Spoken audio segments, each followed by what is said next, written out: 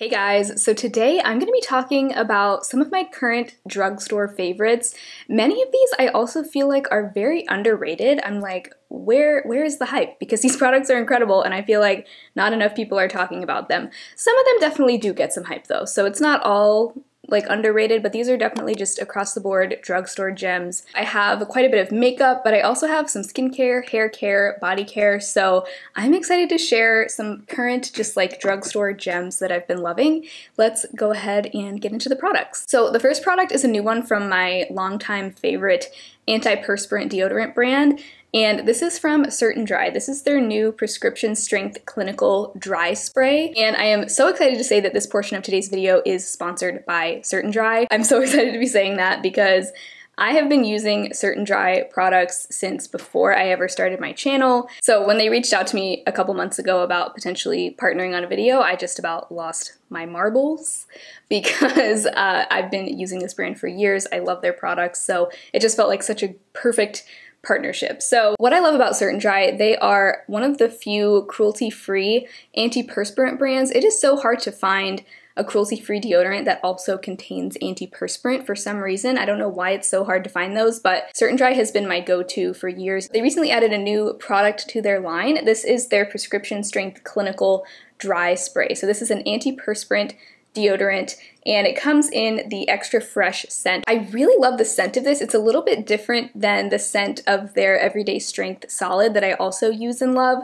This, it's got kind of like a masculine scent, but it's a really nice, fresh, clean scent at the same time, and it's not overpowering to where it's going to compete with like my perfume or anything. It's just a really nice, clean, classic scent to me. And this is essentially a completely invisible dry spray product that basically just stops sweat before it starts. It also keeps you smelling fresh all day, honestly into the next day. Like, I just really like that, you know, I don't have to worry about it.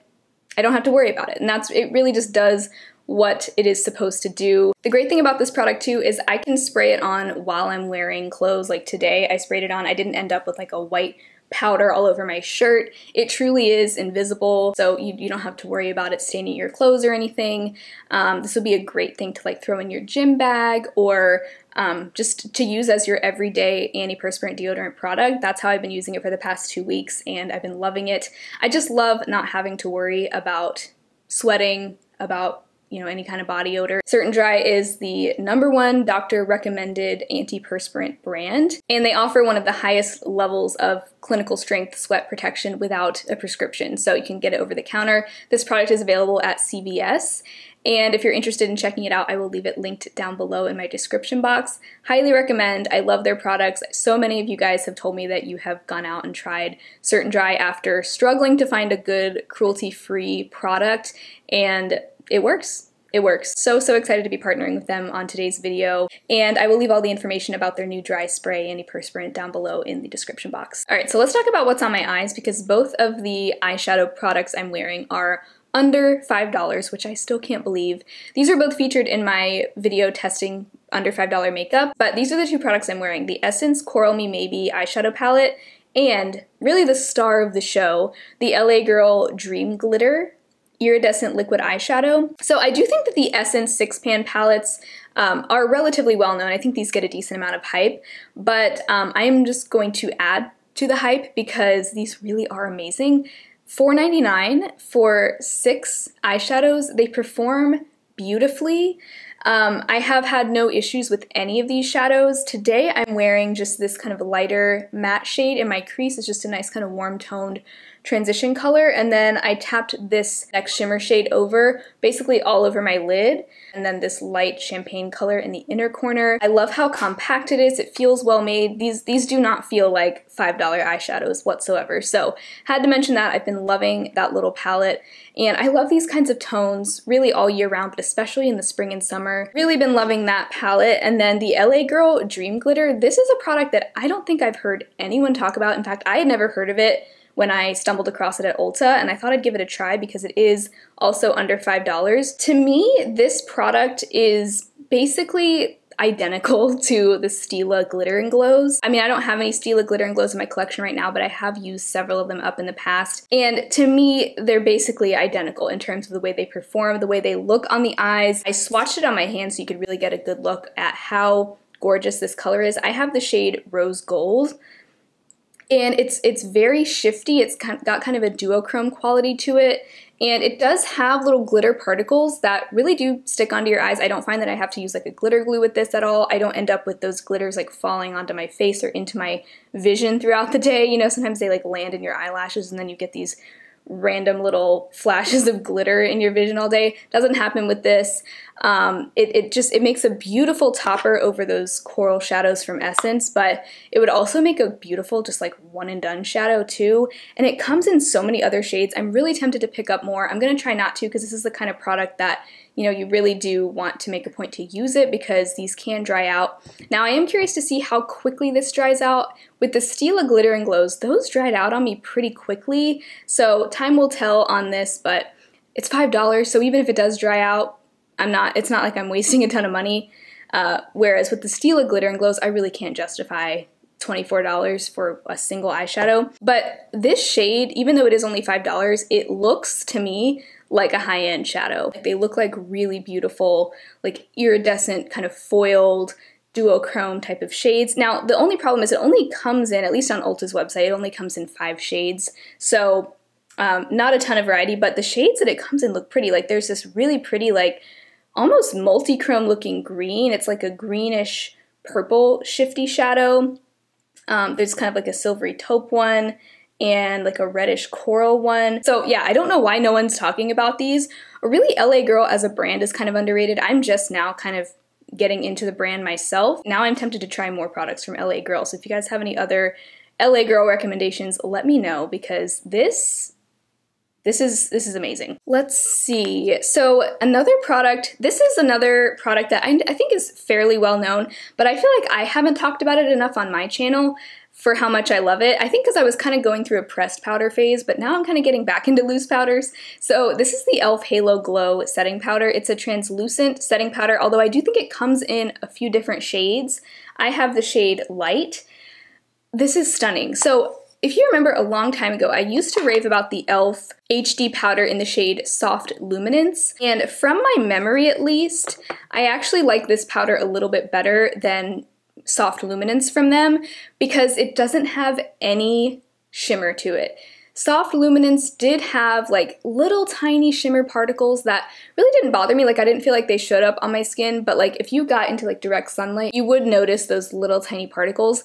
This doesn't have any of that, but it is still on the slightly luminous side. It's not going to make you look like the Tin Man. It's not going to make you look shiny or like metallic or anything weird like that, but it just gives you this really beautiful, like soft focus glow, but it sets your makeup so well. Also, like you can just use the smallest amount on your under eyes. It's very finely milled. Today I'm wearing it on my under eyes and then I did just take, I really didn't powder my entire face today. I kind of just kept it to like this area, the nose, the center of the forehead. Those are the main parts that I set today. I think this is a great setting powder for dry skin, dull skin. All right, so another product from Essence I've been loving is the blush in the shade Befitting. I know a lot of people love these blushes. These are like $3 blushes.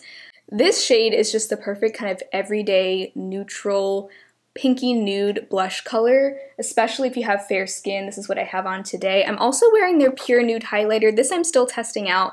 Unfortunately, I think this is just ever so slightly too deep for me, but look at that pretty finish that it has on my skin. I'm still trying to decide if I can make it work. Today I used a very light hand and I feel like it's not too obvious that it's too dark on me, maybe a little bit, like you can kind of tell, but I feel like I'm able to make it work. I think the key is just to use a very small amount, which really is the key with a lot of products. But I like that the shade is matte and it's so blendable, so effortless. I feel like I could wear this every day with any makeup look. If I'm ever doing a look where I'm not quite sure what blush to pair with the eye look or something, this one I feel like it's always gonna look good. So loving that. I'm so excited about Essence now. Another makeup product, I've definitely talked about this a few times, and I tried to stick in this video to just products that I haven't talked about a million times already. But this one, I know I've mentioned a few times, but I felt like I wanted to mention it again. This is the Makeup Revolution Fix and Glow Dewy Finish Setting Spray. I also have this on my face today, so a lot of the glow is coming from this as well. But this is like one of my current favorite products in my collection. I love it. I think it's my all-time favorite setting spray, at least for now. I've already used so much of this. I feel like at this rate, I'm probably going to use this up this year because this is really the main setting spray that I've been wanting to reach for on a daily basis. It is glowy. It does have really, really fine shimmer particles to it, which I know sounds scary, but even I, as someone who I don't really like to have like shimmer particles all over my face unless it's like a blush that's glowy or a glowy highlighter, obviously, but I don't really like to have a ton of shimmer just like all over the place on my face, but this, it looks amazing. The shimmer, you don't actually, like, even when I look up really, really close at my skin, I don't see any like actual glitter on my face. It really just gives your entire face this beautiful, almost glass skin-like effect. And I don't throw that term around lightly, like I feel like glass skin, like what does that even mean? But this, like, my skin just looks so smooth. And the thing I really like about this is that it is glowy, but it doesn't feel oily, tacky, anything like that. It just kind of like melts all my makeup together and it gives my entire face the most beautiful, glowy finish that's not too over the top. Let's switch gears and talk about some hair products now. So these are both from Eva NYC. I used both of these in my hair today. These are their City Grit Matte Texture Spray and their Shape Shifter Flexible Hairspray. And I feel like these have basically eliminated the need for me to ever buy a high-end texture spray or hairspray. I used to really love the Dry Bar Triple Sec, which was basically a texture spray, and I really did feel like that one was worth the money for a long time. But honestly, the more I've used this, the more I've kind of realized I don't think I ever need to go back to the Triple Sec, because as much as I love that product, I just really like the way my hair feels when I use this too, and it's a fraction of the price, and you get more product in it too. So both of these have that classic Eva NYC scent, kind of just like a vanilla scent. This I just like to, after I've curled my hair, I just like to kind of lift up sections and kind of spray it throughout just to give my hair a little bit of body and volume, because I do have quite fine hair. It can get very like flat and stringy. So a product like this is definitely a must for me. And I've just been loving that. Like, I feel like this is gonna be my go-to from now on. And then I'm also really loving their Shapeshifter Flexible Hairspray. I recently used up a hairspray from Cake, which is another drugstore brand. I think I like this one a little bit better. I think this one has even better hold. Like, I feel like my curls will last into the next day. As long as I pull my hair out of my face and just kind of tie it up into like a loose scrunchie, I'm able to keep like my second day curls looking good. And I wash my hair at least every other day, so I don't really need it to last any longer than that. They call it a flexible hairspray, which I would agree with. It doesn't give my hair like that terribly crunchy feeling. When I first spray it in, it's a little bit stiff, but then I can kind of like work my fingers through it, and it feels very soft. It doesn't feel like I'm not wearing any product at all, but my hair is still bouncy. It doesn't necessarily look like I'm wearing a ton of hairspray, but I did spray a pretty generous amount in. And also, I'm pretty sure Eva NYC is like the sister company of Amika. So if you like Amika products, you can usually find a comparable, like, not necessarily dupe, but like a good alternative to an Amika product from the Eva NYC line. Now, I will say their hair mask is not as good as the Amika hair mask. That is one product that I do feel like is kind of worth the extra price, but these two I do feel like. I also have the Amika texture spray, and this one from Eva NYC, I'm telling you, it does the exact same thing. They just smell a little bit different. So also some skincare products I've been loving. These are from Bliss. I talked about these in a video a couple weeks ago about packaging that I actually really like, specifically like more sustainable packaging. So these are from their Mighty Biome line. And I've been using these for the past couple of weeks as well. And I feel like ever since I started using both of these, my skin has been both looking and feeling so healthy. Like, I haven't been getting any breakouts. Knock on wood. I hate to say that out loud because I know now that I said that I'm gonna start breaking out. But also I just feel like my skin has been feeling and looking so like extra glowy and healthy. So first I have their Skin Balancing Milky Toner Plus Serum, and then their Ultra Hydrating Moisturizer Concentrate. Now in this line they also have a cleansing balm. Unfortunately, I don't recommend the cleansing balm. It's just not great. Like it gets the job done mostly, but it doesn't quite remove all my eye makeup, and it just feels very waxy. It doesn't really emulsify. So unfortunately, I can't recommend the cleansing balm. As much as I love the metal packaging, and I definitely hope that they continue to use that type of packaging in other products, I think the next cleansing balm I want to try is from Good Molecules. That one is also in an aluminum tin, and that one I've heard is really good. So anyway, tangent there. I would recommend skipping the cleansing balm, but these two products I really do recommend. So the Skin Balancing Milky Toner and Serum, it really is milky. Like, this is a lot thicker than most toners that I've experienced. I like that it's kind of a toner and serum in one, because I'm a really big fan of just like a very pared down, simple, minimal skincare routine. Very, very gentle, completely fragrance-free, both of these are, and I just feel like they soothe the heck out of my skin. Like, especially after I applied this toner, my skin just feels so replenished and ready for moisturizer. And then this Ultra Hydrating Moisturizer Concentrate. This is one of my favorite types of products. It's kind of like similar to the Paula's Choice Skin Recovery Hydrating Treatment Mask. This I've been applying as the last step of my nighttime skincare routine, but today I used it as my moisturizer, and I feel like it works just fine underneath makeup, even though it is a thicker moisturizer. Again, it's fragrance-free, and it just has the most beautiful feeling. Like, if you have dry skin, this is a satisfying moisturizer to put on. Like, it's buttery, it's creamy, it's thick, it just feels very occlusive and protective, and I just feel like my skin like eats it up. And when I wake up in the morning after using this, I just feel like my skin is glowing, it's healthy, it's plump, radiant, like just really, really nice. So I don't know, I just feel like I haven't really changed anything else in my skincare routine other than these two products, and ever since I've started using both of these, I've been very happy with my skin. So bonus points too that the packaging is made out of recyclable aluminum. The only thing I'll say with the toner, you gotta be careful because the opening is just, it's wide open. So they say to put it on like a cotton pad. You could just kind of put that on there, turn it upside down, and dispense it that way. I prefer to just apply toners with my hands. I feel like I waste less product. I don't really feel like I want the extra abrasiveness of a cotton pad. So I will just kind of gently tip some into my hand and apply it straight on that way. It definitely does take some getting used to, the packaging. I feel like if you're using a cotton round, you won't have to worry about it, but if you are applying it just straight to your hands, the first time I used it, I got way too much, but now that I've gotten the hang of it, it's not a problem. So just something to be aware of, but I've been loving both of these. Also, the packaging is so cute. All right, so last thing, a body care product. This might seem kind of random, but I love sharing body care recommendations because I feel like, I don't know, they don't get as much airtime on YouTube, but body care products are important too. So this is from Tree Hut, and I know this is a very popular product. I'm just now finally trying it, but this is their moisturizing shave oil. So you would use it like you would use a shaving cream or a shaving foam, but it's in the form of an oil. I got the watermelon scent. They have a bunch of scents. I really wanted like the vanilla one, but they didn't have that at Ulta.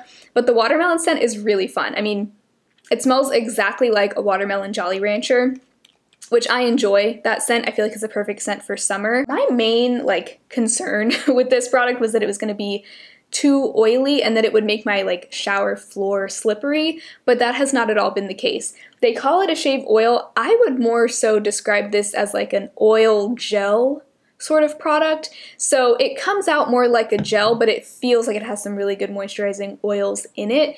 So it's not just slipping and sliding everywhere. It hasn't made my shower floor slippery. It's a really nice texture, and I feel like I'm able to get a really nice close shave. My razor just kind of glides on there really nicely.